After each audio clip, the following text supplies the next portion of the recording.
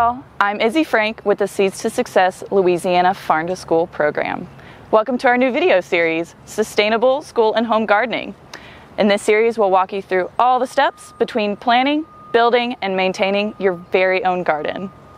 In this month's video, we'll be exploring seasonality and fall gardening specific to Louisiana. Fall gardening in Louisiana is tricky, being that our weather can be unpredictable.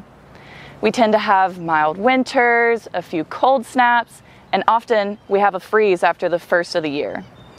To be successful, we want to focus on cool season crops that grow best during cooler temperatures, shorter day length. We want crop cultivars that have been developed specifically for our growing region, for our conditions here in Louisiana. You can find recommended crop varieties on the Seeds to Success website under the Seeding Louisiana tab, and then you go to the Seeds to Sow tab. Under our planting guide, you can find information about when to plant certain crops, whether in the spring, in the fall, and how long you will need. To ensure success, it's important to follow these guidelines. They're based on research. In Louisiana, we plant crops in the fall so that they come out before the first freeze hits. For example, let's say I want to grow a winter vegetable like broccoli. I will look at the Seeds to Sow tab on our website to determine the best variety of broccoli. After that, I'll go to the planting guide to determine when is the best time to plant my broccoli, when to make my transplants. So, what makes a crop a cool or warm season crop? Temperature and day length are going to be the main factors affecting plant growth.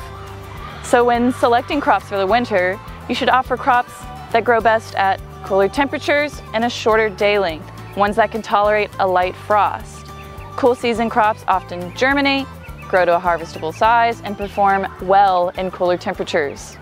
Here in Louisiana, we often look for heat-tolerant varieties too, even in the winter, due to these high temperatures that we experience during the winter. For instance, lettuce, it's a cool season crop, and it doesn't germinate well with soil temperatures above 70 degrees Fahrenheit. And high temperatures often will stimulate bolting or seed stalk formation. This is whenever they send up their seed stalk, but then the rest of the plant tastes really bitter. It's not really edible anymore, not palatable. So usually we'll choose these lettuce cultivars or other cultivars that are listed with heat tolerance. We need to start thinking about our cool season garden. Crops that we grow in the cool season can be grown in transplant trays or directly seeded into the soil. Crops that are easy to direct seed would be root crops like carrots, beets, radishes, turnips, and some folks like to direct seed other things like lettuce or arugula, various greens. But those can also be grown in transplant trays. Cool season crops that we typically grow in transplant trays are going to be Swiss chard, lettuce, and the bigger crops in the brassica family like broccoli, cabbage, kohlrabi, and our greens. Many of these crops are in our Harvest of the Month series, and you can grow crops that coordinate with your classroom curriculum.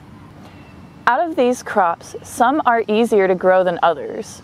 Cabbage and lettuce are fairly easy to grow with minimal pest or disease issues, whereas broccoli and cauliflower, they take more time, so they have more opportunity to encounter issues with pests and disease. For specific information on crop growing, such as planting dates and recommended planting methods, check out the Seeds to Success Louisiana Sustainable Planting Guide. It can be found on our website under the Seeding Louisiana tab, and then under the Seeds to Grow tab.